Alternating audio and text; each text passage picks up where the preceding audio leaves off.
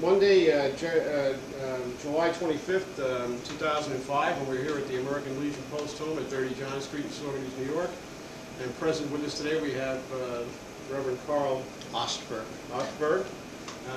And we also have Alan Wyszynski, past commander, handling the camera, and I'm past commander Bill Payne, doing the interview as usual.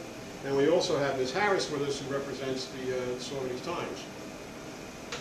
Okay. Thank you for coming. Appreciate it. So, were you drafted or did you enlist? I enlisted to avoid the draft. Okay. My number came up, I took my physical, and I said, they're not going to put me in a green uniform, make me hump hills for 2 years. I enlisted in the Navy so I could watch that Vietnam War. They made me a hospital corpsman, and I humped the hills in green for 3 years. And spent 8 months in Vietnam with the Marines. Where were you living at the time you went to service? Toledo, Ohio. And you mentioned why you joined. And did you particularly pick the Navy for? I did pick the Navy because most of my friends were going in the Navy around that time. So it's kind of, yeah, it sounds like a good idea. Yeah. Where'd you go to boot camp? And they don't hump hills. No, they don't. That's their Florida.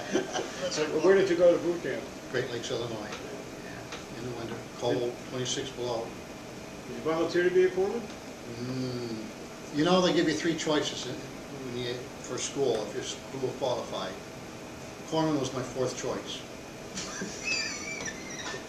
They're always happening for you. Yeah. Then where'd you go for the corpsman training? Again, Great Lakes. And one. Yeah. Okay. After you got done with Great Lakes? Great Lakes, I went to Portsmouth, Virginia. And from Portsmouth, Virginia, I was drafted into the Marine Corps, into FMF, Fleet Marine Service, and did my FMF training down at Camp Lejeune, North Carolina. What was that like? Wet and soggy and muddy. I know you're going to get to a memorable experience, I'll save it. Yeah, go ahead. A bunch of sailors, not familiar with the Marines at all, and we were introduced to our drill instructor. Our first one, he didn't last too long, first he got sick, but the first one, I swear, as my memory says, he said his name was Sergeant Rock. And we said, we all looked at each other and said, this can't be, it's just comic book. And he let us know right away he was serious, and we found out right away he was. He proceeded to drill us, and in the Marines, in the Navy, when you give close order drill or you give drill, you understand every word that they're saying. Attention, left face, march. Sergeant Rock got up and said,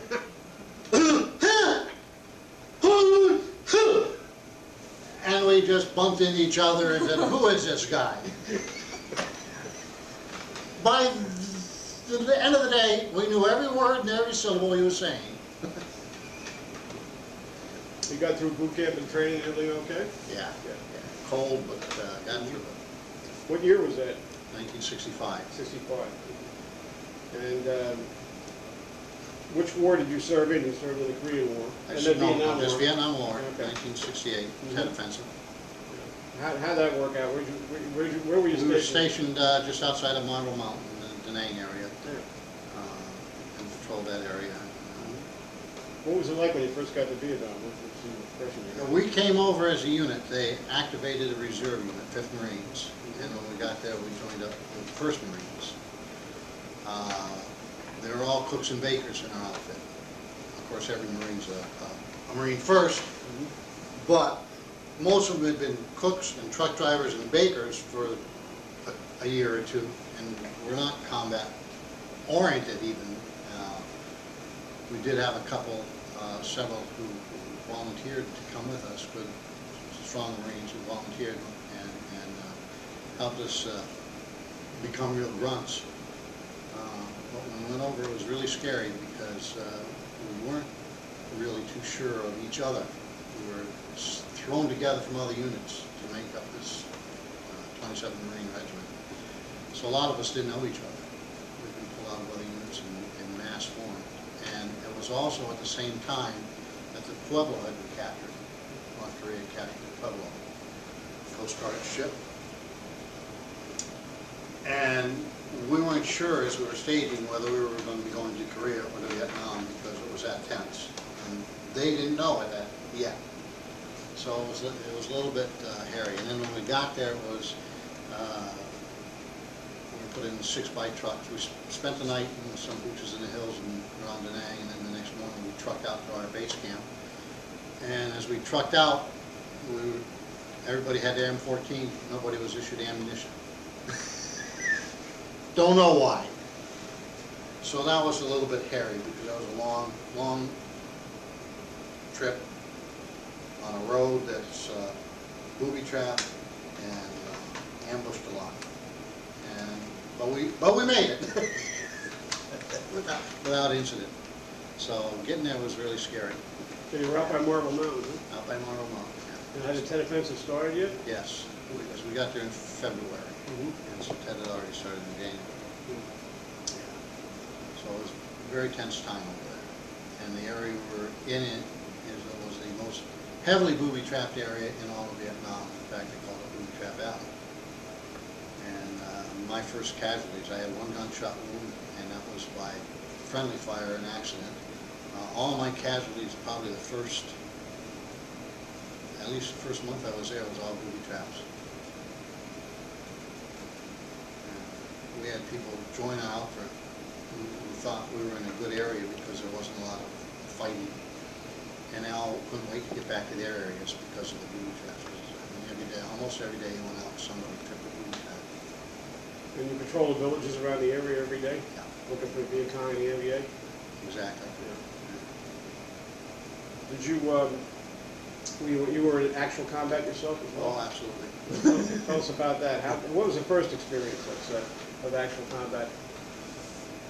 Well, the very first time I remember getting fired upon, but not by friendly fire. We were on patrol,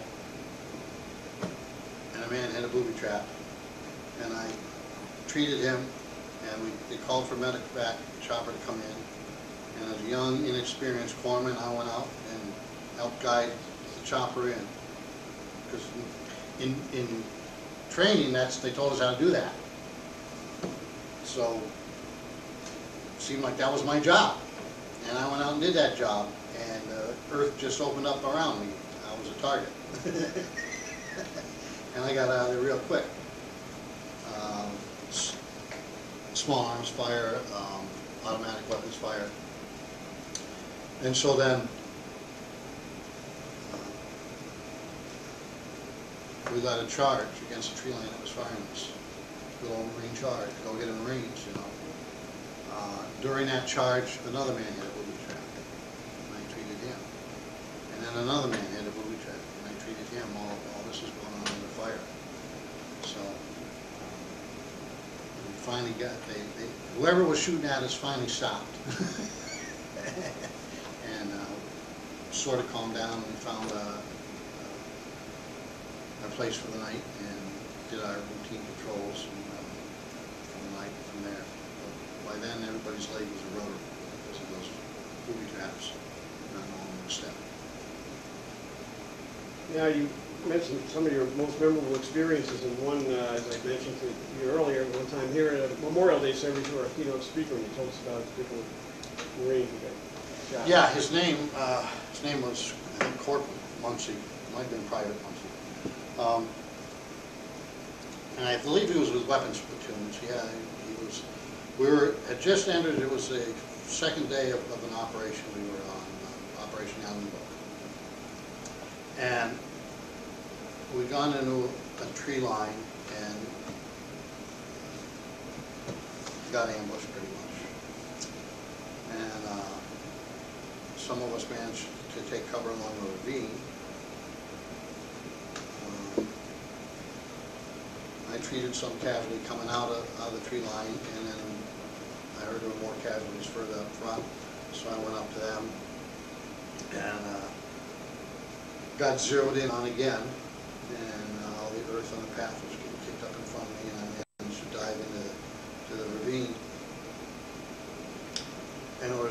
two snipers that had that path just within inches of me zeroed in, and took several casualties on that path, anybody that came close. So as they were coming by, I was telling them, you can't go get off that path. This Corporal Muncie got up with a law rocket and extended it, which is a really nice and 3.5 rocket launcher in a plastic, fiberglass tube. And he got up to fire at one of the snipers, and there was one behind him, and it caught him right through both carotids, and he pumped blood out of both carotids, the size of my thumb, just came out about this far inside, fell in my lap, and just cried, oh God, save me. And unfortunately, I'm not God, and I couldn't do it. And he did manage to crawl a couple meters over to my lieutenant, where my lieutenant was, and he died in my lieutenant's arms. Interesting side, my lieutenant has since visited almost every Marine that was in our unit, or their family, and he visited his wife and since then. So. But yeah, that was pretty heartwarming. And he was a tough Marine, He was one of these chew bullets, chew gunpowder, swallow gunpowder, and chew grass and spit bullets, Tough man, but his thoughts turned him out when he got hit. Boy. What was your unit designation? I was with L Company, 3rd Battalion, 27th Marines, 5th Marine Division, 1st Marine Division over there. Can you tell us another memorable experience, particularly you had? Yeah, I had one when we first sat down, and I want to tell you that was funny, and now it won't come to mind. The whole experience was memorable. There's one I told you about, a friend of mine who wrote a book about our operation. This summer I met a Marine that I hadn't seen in 30-some years since Vietnam, and we had lunch together. And he started telling me a story, and I remembered it very vividly because I met a Vacca fellow. It was the day we were going in on that operation on helicopters, and it was a hot landing zone, so it was under fire, small arms, rocket-propelled grenades, mortars. We got off and we were supposed to hook up with people who were already there, and I got off and I went one way with my lieutenant, my captain, radio man. Usually the position they had us in, the captain or the lieutenant always liked me nearby for some reason. Might need a Band-Aid or something, right?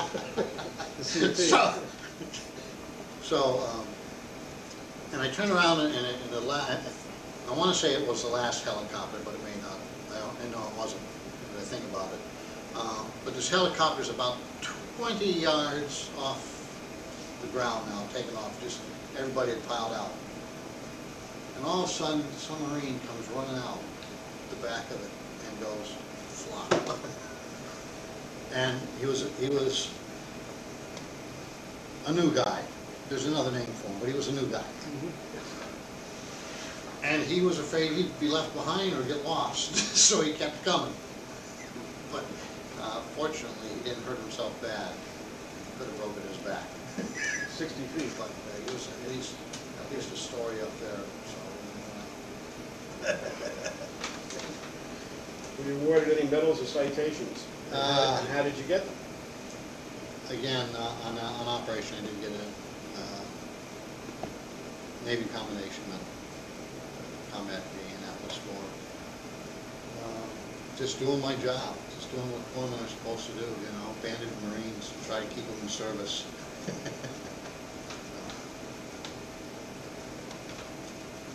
You could really explain to the listening public here the relationship between the Navy corpsmen and the Marines.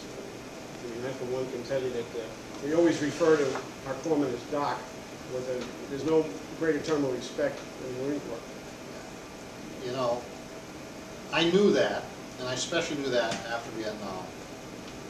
And I kind of lost sight of it over the years, only because I hadn't kept in touch with anybody really, until I found a website for our battalion online a couple of years ago. And I would write, and I would just sign my name, tell them that, you know, I was a Naval company, and they would always write back Semper Fi, and I always figured, well, that's, you know, the Marines earned that Semper Fi. They worked for that band of brotherhood. And I mentioned it to somebody that, you know, because they asked me why I didn't sign Semper Fi too. And I said, well, because I really felt that was something that you Marines distinguished you a little bit. And I was a foreman. And, you know, man, I almost got hate mail over that. I said, no, Doc, you're one of us. So ever since now, you know, it's SF Doc Ostberg. How many Marines do you think you treated in combat? I never even considered that. Never even thought about it. One of the hardest things for me to deal with was because of the way we lost people. These booby traps were just terrible things. A lot of times you don't find much. And after a short period of time, I pulled back from getting real close with, especially in the new guys. I think we all did that anyways, but I think even more especially. And I go through the names of these Marines and it's like, how come I don't remember these guys? I've blocked them off all these years. I had dozens of dozens. Did you get wounds from bouncing Betty landmines, I'm wondering? I got scratched by something, but I never really got any wounds. Nothing that I would ever put in for because I've seen too many horrendous wounds that deserve, these people deserve Purple Hearts. You know, I got something I can fix with a Band-Aid, that doesn't count. So I've got a little scar on my arm from something that I was never sure whether it was some incoming rounds or one of our own, actually. M79 came up pretty close to me. And so I thought it might have been that. And I've got a permanent hearing tinnitus that I never said anything to the military about. Because again, people were going out without heads, going back to their parents' coffins. And I'm not complaining about not being able to hear. While you were over there, how did you stay in touch with your family? I was able to correspond through mail. It was a little slow. That was a little slow when you get out in the field, you know, a couple of weeks after it was ready. But managed to keep in touch fairly well. But I was out in the field for the entire 8 months that I was in Vietnam. In the field just about the whole time? Yeah. It's supposed to be a 13-month tour. Yeah. We got short because we were reserve unit. They pulled us back, and I had the option of going back to Payne or staying over. It just made good sense to come home. So when did you get there? You got there? Got there in February '68. So you came back in September. September '68. So if you were in the field, I don't have to really ask you this, but what was the food like? It came in cans and it tasted terrible. Sea rations. Yeah. That was pretty much it for a volunteer, right? That was pretty much what I lived on. Once in a while we'd get back to our TAOR for a day or two.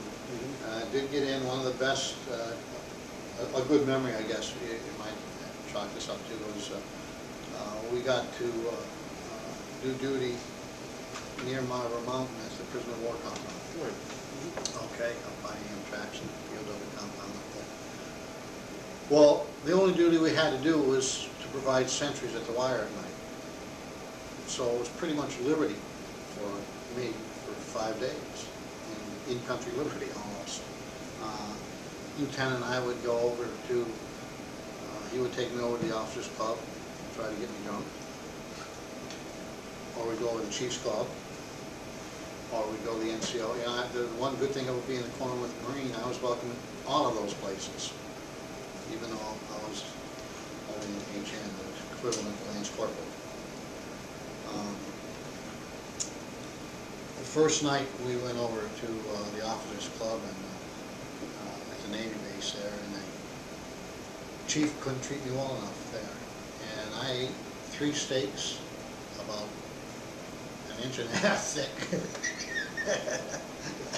And I really enjoyed myself. That was one of the better moments, and one of the better meals.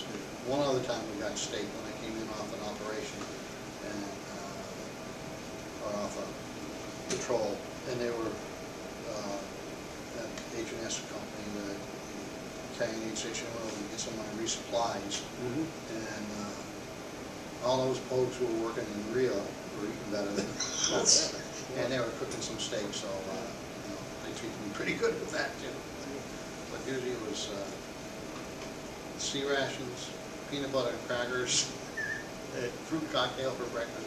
Make one meal last all day. Fruit cocktail for breakfast, and then the main meal for lunch or dinner. And crackers for a snack. Did you generally have enough supplies? Generally, except the first few days we were on operation, then it was, you know, one sea ration meal for 2 days. Sometimes for 2 people for 2 days. So it was a little bit hairy. Were you able to keep your medical supplies? Yeah, that they did a pretty good job at keeping, but mostly, because of where we were, mostly all I needed was a lot of battle dressings. That was, you know, I just been keeping up with mine. I had bandoliers, empty bandoliers, cartridge bandoliers filled with battle dressings that I would go out with. I looked like Pancho Villa, except they were all battle dressings. Did you have any kind of entertainment at all, ever? No. I got into Da Nang once and saw part of a show somewhere at, I don't remember what it was, Red Cross was there. Well, it wasn't a Bob Hope show, it was one of the good ones. The entertainment we entertained ourselves. We had a couple guys that could really sing. We had a country and western singer that sounded just like Johnny Cash if we wanted to.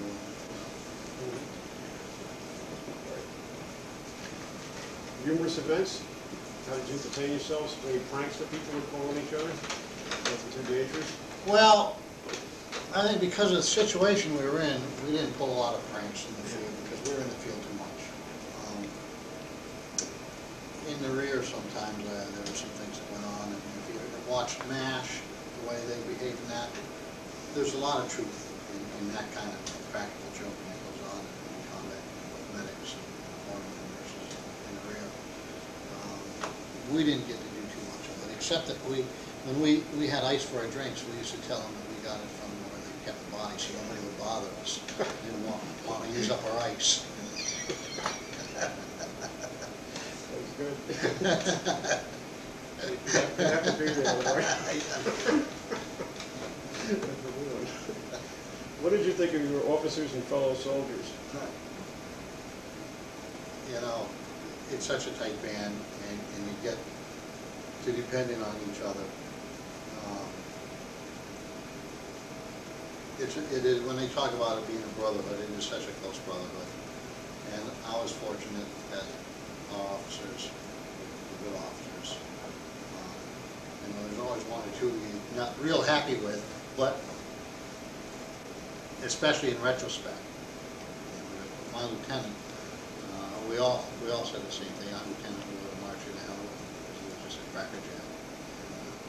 And if anybody could get you out, he'd be the one that could get you out. You know, so. Now, you mentioned a little earlier about a book that was written about your unit. Could you just tell us a little more about that? Yeah, Bob Simonson is a fellow's name, and I can't remember it. I think it was a K company, but I'm not sure. But he's just recently published a book entitled Every Marine, and the first printing sold out, and so he's on the second printing. Every Marine was enjoying it. The Marines got a copy, and so that's why it sold out quick. It was probably not a big production, the first one, but it's excerpts from different Marines in the different companies, talking about the experience from the time we mounted up to go to Vietnam until we returned, and different Marines just telling little paragraphs of their stories and stuff. I'm listed in the book, but only in the very back under survivors, L company. Yeah, I mean, but that's a good place to be, I think. A list that you can be on, that's one of the better ones. I didn't realize that he was taking all these interviews and stuff, because that's how I got that tape I told you about, that I had to tape it myself after action report. And because I would have given him some material, I probably would have been in the book too, as a couple of my friends are. Sounds like the makings of the sequel. Yeah, it's really a terrific book.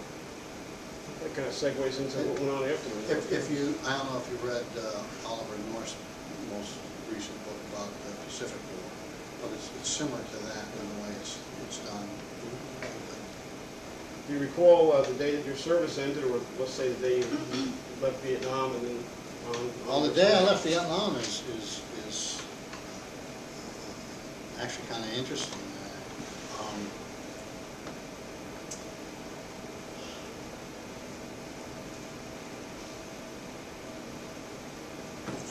Just before I left Vietnam, we were in an area just below the Naval Hospital, trying to prevent the BC from rocketing the Naval Hospital area, the Naval area. And we'd come back from patrol, and I'd taken my boots off, and I'd crash, because we were fairly comfortable and fairly safe where we were. Usually you didn't take your boots off too often. And I got it in my head that I was going to go home in September. And I don't know how I got it in my head. I just, this sort of a voice in my head. And I told myself that's just not going to happen. I got 5 more months to do. We came back into our TAOR, and somebody met me at the gate right away and said, Karl, you got to go to the Battalion 8 station and tell them what you want to do. So the 27th Marines, the 5th is going back, they're bringing the flag back to the States. And Marines who are on their second tour are going to go back. And all us corpsmen have a choice of either going back or staying, going to another outfit. Well, at that time, if you came back to the States, you had to be in country 6 months before they could send you out again. Well, that was a general rule they tried to live by. Sometimes it didn't work. But that was the general. Well, I did the math, and if I went back to the States, at the end of 6 months, I'd only have 5 months left to do when they would send me back. If I stayed, I could do my time, and when I got back, I'd have only 5 months left to do with me. I said, well, why take the chance?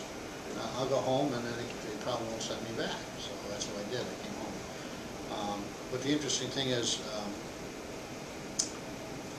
I had that voice in my head that said I was going to leave, and it says gave me a date, September 18th. On the 13th, we left. We were going to mount out and leave. I think it was. We got to Da Nang, and there was a holdup, and we were there for 5 days, and left on the 18th. So that's just one of those strange things that you wonder, is somebody talking to you? Or are you just, were you here before, or what's going on? So you came back to the States. Came back to the States, and I stationed in San Mateo, California with the Marines for the rest of my tour. And you get out of the Naval Service? I got out from there. I released from active duty a little bit early. What was that? The following year, 69. October 69? So, that's about the time I was going in.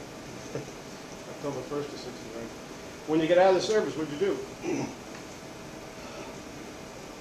the first job, we drove cross country. I was going to move to Connecticut from Ohio. I was married. Oh, yeah. And, well, actually, I was going to move back to Toledo. My parents had moved to Connecticut, so, and my wife's brother was stationed in the Navy. He was down in Norfolk. So we drove cross country to Norfolk, and then we were going to go up to Connecticut, visit my parents, and then drive back to Toledo. And the eastern part of the United States looks like in October. We got to Maryland, and we looked at each other and said, we can't go back to Toledo. Toledo is flat. At that time, pretty much when they build houses, they knock everything, all the trees down, and, they got to grow up all new trees. So we got all this color out of it, so we stayed in Connecticut, long story short.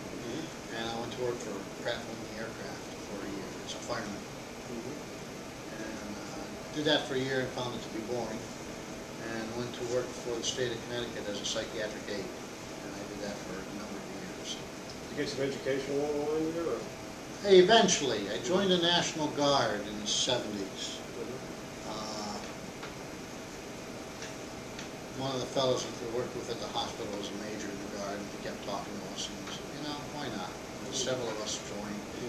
When he found out I was a medic, he was an engineer outfit, but he could never get medics to come down from Hartford to be with them when they were on their weekends. And so he found out I was a medic, and of course was with all these other psychiatric aides, hospital people.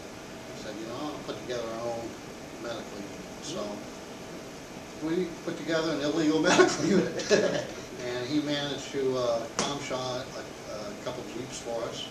And I headed up the medical department for a year or two with the National Guard. And that was kind of interesting. Did you get any GI Bill benefits along the way? So that's how I got into my education, was through that. I had a fellow come around and ask me if I was using it. It was near the end of my 10 years by then. And I said, no. I said, I don't want this. I'm too stupid. And I said, I was a dummy in high school. And I said, I probably couldn't, if I took the SATs, I don't know if I could pass them. I really believed I wasn't sure. He said, well, your grades were good enough to get you into corps school. Yeah. Certainly don't pass your SATs. I said, I never thought of it that way. And he said, you can go to school. It's like a part-time job. They're going to pay you to go to school. I said, yeah, but I got to keep my grades up and work. I got family, I got kids, and the Guard to boot. I said, that's a lot. I said, I'll never pass. I said, I'll have to give all my money back. He said, no. He said, you don't understand. You can flunk and still get your money. And I said, I can flunk and still get paid? I'm going. And I went immediately to the junior college and said, I want to find it. And I managed to get 2 years of my education paid by the GI Bill for that. And then the rest I had to foot the bill myself. But I got my undergraduate, 2 years of undergraduate work that way. And what did you do then? I stayed employed with the state. I left the state after 10 years and went back to Ohio for a year and a half and worked in a factory because I figured I had reached a dead end position with the state. There was one position higher I could get and I'd be locked in forever, and it wasn't a position I wanted. It was a supervisory position, it wasn't a hands-on position, and I'd just be making out time schedules and appointing people to jobs, and that wasn't for me. So my brother-in-law had been working for 20 years in the factory in Toledo, thought he would get me in there, and another brother-in-law was going to get me to Willie's Jeep. More pay than I was getting, better benefits, etc., etc. So packed up the family, moved off like the Beverly Hillbillies, and got there and rented a house that my mother-in-law had inherited. It was a dump, and fixed it up and lived in it for a couple months. Spent all the money that we had almost from selling the house to get by because the job was just around the corner the next day, the next day, the next day. 6 months later, I'm working at a small factory because I couldn't hold out anymore. And got my interview finally to go to Willie's Jeep. I said, hallelujah, now I'm talking 17, 18 bucks an hour instead of 7. Went, took my physical that very afternoon. Took my physical in the morning. That afternoon, they laid off like 2,000 people. I said, well, I'm not going to work there. Put the house up for sale and came back east again. Went back to work for the state. And the same job initially, and then I transferred from there. And went to work for Whiting Forensic Institute in Middletown, Connecticut, which is housing for the criminally insane. And I worked with the criminally insane for a number of years. Until I was ordained. Well, even while I was ordained, but then finally left that. I got injured and went out on compensation. Got injured and took a meager settlement. Didn't pay my bills. Lost my house. And but I was working on my ministry then. I was ordained. And I got a part-time ministry, and then I came up here full-time minister in Saugerties in '92. I've been here with First Foundation Church since '92. Glad to have you. Glad to be here. Did you keep in touch with anybody you served with during the war? Only recently. I hadn't originally. I had lost touch with everybody. I tried several times, a couple of deployment medals, but I haven't been able to locate them. Mm-hmm. But since I found that website, once I got a computer and found that website, I've been in touch with a couple fellows. And my old lieutenant, my old lieutenant came up last year and we went out to dinner together and had a great time. And we have a reunion coming up. We've had two that I missed since I knew about them.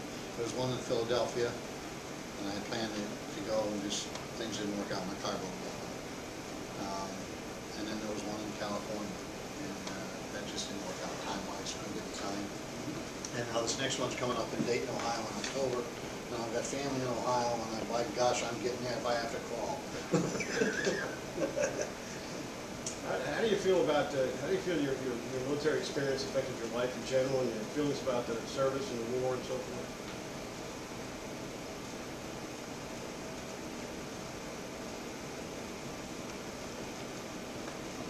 I guess it just strengthened those core values that I had growing up. So I grew up in the product of the 50s, and just before the social changes of the 60s. Just out of high school as all that was coming along, so I still had a lot of those, right is right and wrong is wrong, and the good guys wear the white hats, and we were the good guys who were supposed to wear the white hats. And most of the fellows I served with and worked with had a similar attitude, And we were in Vietnam, and they were protesting over here, and we couldn't understand it, because we were doing what our country expected of us. They gave us a lot in terms of education and opportunity and a chance to do things, and giving back was just a natural thing we did, even if we were drafted. You may not have wanted to be there, but you knew it was the right thing to do to give back to the country that has given you so much. And those are attitudes, conservative attitudes, I always say, but they're what we're on. That's where I'm at. Anything else you'd like to add?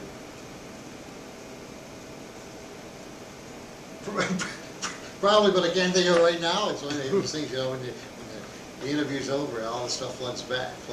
Sounds like a sequel to the movie. Yeah. But I have some stuff, and I have some information that I would probably share. There's some anecdotes out there that will come back to me later on. My year in the service in Vietnam was a tough year. And there's probably one or two anecdotes that you can't put in the paper. Gotcha.